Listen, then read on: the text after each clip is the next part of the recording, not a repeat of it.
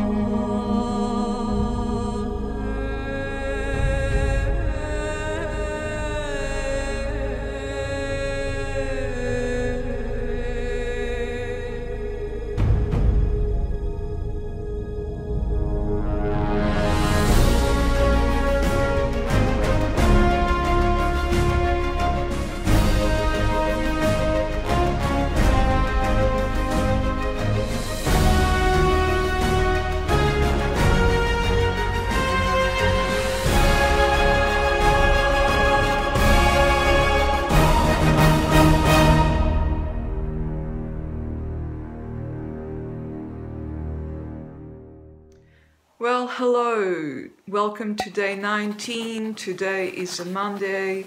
It's a pretty grey and wet Monday out there. Nonetheless, I woke up to the noise of worksite activity, so they're hard at work out there even though it's raining. They seem to like to wear their hard hats when it's raining, which is kind of curious and a little bit worrisome. Yeah, I don't know whether I will actually be able to get out for that long today for my walk, which I always try to do. And maybe I'll have to forget the fact that I've got pink suede shoes and that they will get muddy if I walk out in the rain. But it's the only shoes I have to walk in, so it's got to be. So yeah, so the numbers for Portugal for today have come in. We're nearing 12,000 confirmed cases here in Portugal, with 11,730 cases and 311 deaths. So that's 16 more deaths than yesterday. But they are kind of optimistic and saying that the rate of increase in confirmed cases has from yesterday was only 4%, which is the lowest apparently since the start of the pandemic here in Portugal. So they are kind of getting optimistic, and I think that's generally the case in Europe, and also in Queensland. They're also thinking that the curve has definitely become flatter. 14 new cases since yesterday for today, Monday. Hi friends, welcome to my channel. I'm Isabel. I hope you're enjoying this series of videos I filmed in Lisbon. I am now back in Australia, as you can probably guess. Yes, I made it back home, but not without lots of adventures along the way, including my 2 weeks in hotel quarantine in Melbourne after I got back to Australia, which I also filmed. So be sure to subscribe and come back and watch those videos as I upload them. So take care and see you next time. And there's an ongoing reduction in cases, which makes things look pretty good. So that's good. So yay, Australia, you've actually managed to slow down the spread. It looks like that so far. But in the United States, it's an entirely different story. It's becoming quite dramatic. Their numbers are just escalating vertically. It's now, the United States is now the country of the world with most confirmed cases. The second one is Spain, which is next door. That's really scary.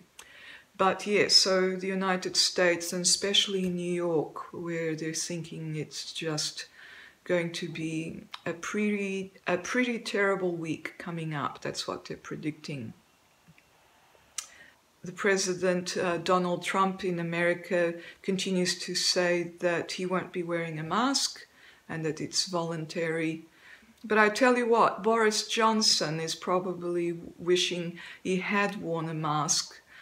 Back in the days, he was talking about herd immunity and, not really going for the whole business of testing people and just vaguely asking people to stay home. And it would all sort of figure itself out. Well, it hasn't figured itself out. UK is having escalating confirmed cases as well. They haven't reached the flattening of the curve there. And Boris Johnson was admitted to hospital last night, so Sunday, yesterday, and they say he was admitted just as a precautionary measure. Obviously, he wouldn't have been admitted if he wasn't getting worse. So we sort of wish him well, right? So him and everyone else in hospital. Also yesterday, Sunday, the Queen of England addressed the nation, and she sort of basically said, hang in there. So that's my words, not hers. She basically said that we'd all be proud of our behaviour during this crisis. It will be a sad day, won't it, when the Queen will be gone. I mean, she's not my Queen personally, either as a Portuguese national or as an Australian national, but she really represents much of the 20th century and quite a bit into the 21st century, don't you think, at least in the English-speaking world. Anyway, so that's an aside. So there's a method to my madness. When I go out walking, it's not just to film the beautiful streets in Lisbon, it's also for my exercise, because my daily goal is 10,000 steps. And if I go into my Fitbit app, today I've got 3,343 steps already. I did a little bit of walking in place while I was waiting for the rice to cook. And yesterday I managed to get over 10,000 steps, even though it was a fairly short walk up to the castle, which I filmed, and we saw a peacock. It was beautiful. And so Saturday also over 10,000 steps, but not too much over. Friday, a bit like Sunday, almost 11,000. Thursday, Thursday was really good, wasn't it? Gee, that's good. That's what I like. Wednesday, 12,000, not too bad. That's what I'm aiming for at the moment, because 10,000, even though it's my goal, it's actually not as good as I can do, and I prefer to go over 10,000, because there's always those days where you go under 10,000. Tuesday, over 12,000. Oh, sorry, Tuesday, just over 10,000. Monday, just over 10,000. So yeah, as you see, I do a lot of, I do enough walking to maintain my goal, which is at least 10,000 a day. And it's one of the things that helps me to sleep really well. It's also one of the things that, I guess it keeps me healthy of body. I mean, it keeps me active, and I don't know, I just feel so much better. So if you can actually get out of the house at least once a day, or even walk in place somewhere, I highly recommend it, because if you're feeling a little bit unwell, it might be because, it might be because you've got a virus, hopefully not. Definitely call your doctor, but otherwise it might just be because your muscles are not being exercised, and your mood gets affected. Well, my mood gets affected. Meanwhile, yes, my family are still well, still patient in Australia, coping well, probably coping better than I am in respect to the weather. It's pretty dreary weather here, not there. I thought I'd show you a little bit about my neighborhood. So I'm basically in this building here, That's a castle. I took you near it yesterday. So this building here, what's interesting is that the satellite image is from a couple of years ago. Here it is. It's from a couple of years ago, and so it's changed a little. Okay, that's my building. And this is the window I keep looking out of with the flowers. In a flower box, the fake flowers. And this is the other living room window. This is the little bedroom's window. So, but anyway, can you see here, this building that they're building at the front with much activity did not exist a couple of years ago. There used to be a very low to the ground hut down here, and I remember looking out this window, and an old lady lived here. I guess she also lived here, and she had a dependency here. I think it was her kitchen. I'd see her come out and hang out some washing here. And then one day the old lady was gone, and then when I came again, they had started rebuilding this entire building, which obviously a couple of years ago was in complete abandon, and they also started to build here. So what do you see here? Those attic windows pointing sort of that way. They're all here, that roof that they're building. But that's what it looked like. So this is an historic picture, I guess. And can you see how close it is to downtown? So that's my building. And then here's Martim Moniz. I haven't taken you to Martim Moniz really. Maybe I'll do that today. Anyway. This is Praça da Figueira. Okay, so where am I? Okay, so I'm here. Praça da Figueira. And the supermarket where I sometimes go to is over there. Let's see if we can have a better shot. That's its awning. And then I'll take you to Rocio. That's one of the Rocio metro's entrances is there. And this is the most famous square in Lisbon, Rocio.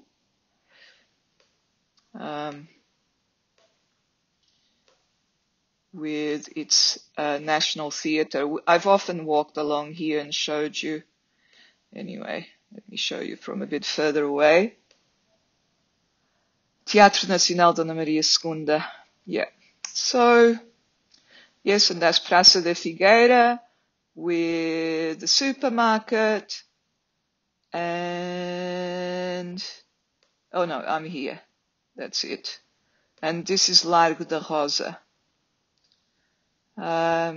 With the palace. And yesterday I took you along here, Rua das Farinhas, and then I came up here, and then along here, and then along here, and then that arch, the castle's arch, in through there, and around here's where we saw the peacock, and the castle's entry, the paid entry, the ticket office is here, and then you go in. So yeah, so that's it. That's my neighborhood. This is the River Tagus, Tejo as we call it in Portuguese. This is Praça do Comércio. I keep showing you there with the yellow buildings. See those yellow buildings? I keep showing them to you. And yeah. So yeah, it's going to be pretty hard for me to go out, but I will manage somehow. And I'll give you some footage of that, whatever it may be. Lots of raindrops, maybe.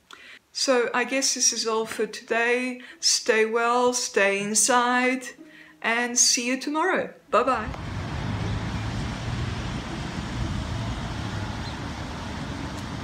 blue crane. Yeah. So this is Martim Moniz. Looks a bit sad today.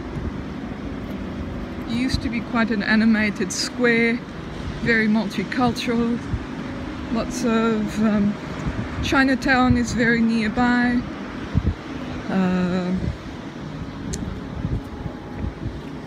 It's just a very multicultural place. Look at that steep stairway. It's supposed to have an escalator next to it. It obviously isn't working. Or maybe it is working actually. We might try on the way back.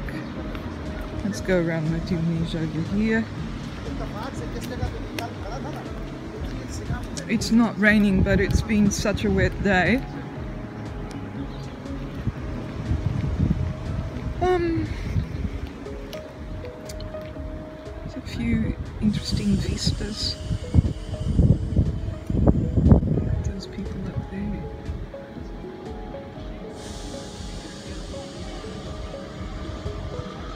But that's a really old apartment.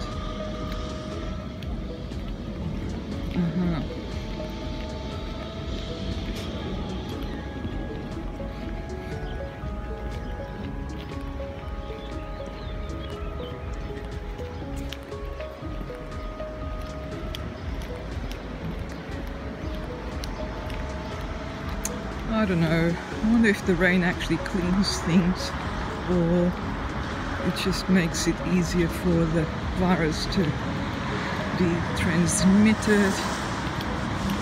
It's hard to guess, isn't it? There's so many things they don't know yet about the virus. There's a tram through the shrubbery, you can see it heading off.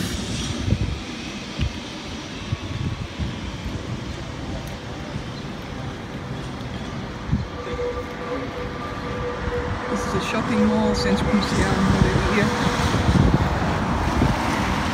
I'm glad it's closed. It's just so crowded in there with tiny shops, and it's a bit of a shady sort of shopping mall, that one.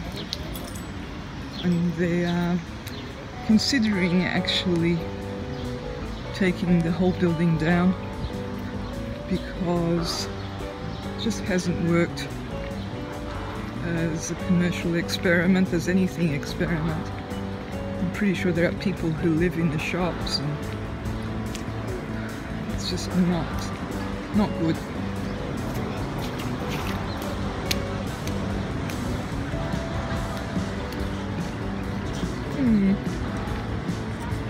A bit of a fountain thing,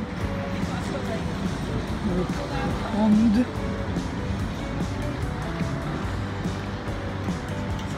It's Avenida Almirante Reis, which is a long avenue. When I catch a taxi from the airport, which is actually not that far away from here, surprisingly, I always drive down to here along Almirante Reis, Avenida Almirante Reis.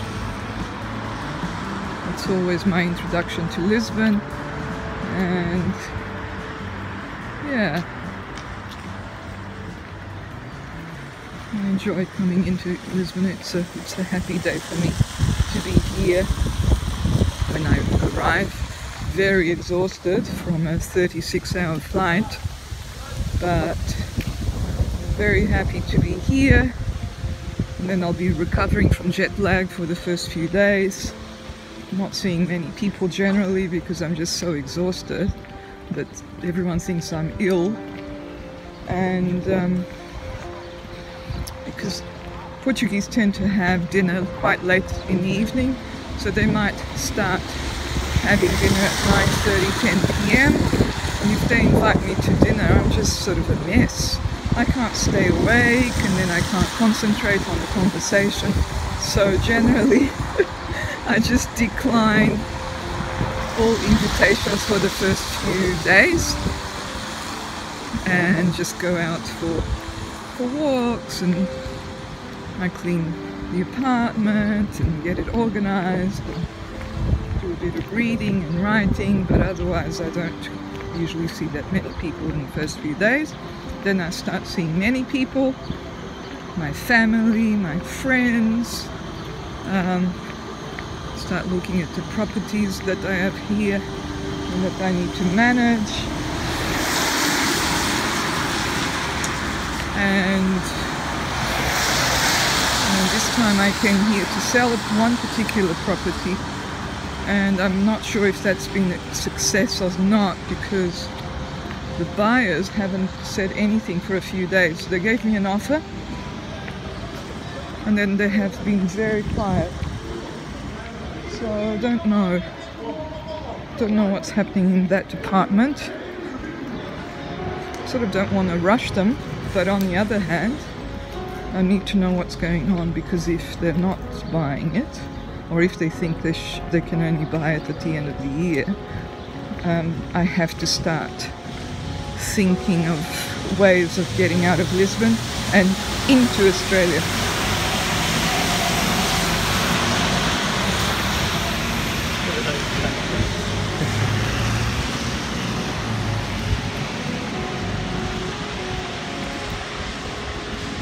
So I've done quite a few steps indoors in the apartment because I thought it was going to rain all day and just be terrible out here. It's actually not rainy, and the temperature is okay actually. And I still need about 3,000 steps. I sort of wonder, should I go far afield or should I just go to Praça da Figueira, do a little sort of roundabout there, and then I need more milk, I think. Go to the supermarket. I really don't think I should go to the supermarket so often. I don't know why I do, in a way. I don't actually need milk for tomorrow. I still have enough, so if I went back home empty-handed, I'd be fine. But it's like the survival instinct hits, doesn't it? You sort of want to be over-prepared. I'm not actually hoarding. If you've seen my pantry, you'll know that I'm not hoarding, but I'm actually buying more now than I ever have. Admittedly, when I'm here, usually I eat a lot out. I eat with friends, family, I get invited, or I go out for a meal on my own, which is perfectly acceptable here, and I don't know if it's acceptable anywhere else. I always do it. Go out, have a meal and come back home, just so I don't have to cook myself. Also, I enjoy Portuguese cooking and I make the most of it while I'm here. Even Portuguese restaurant cooking, I enjoy it. Oh, it's a bit breezy here.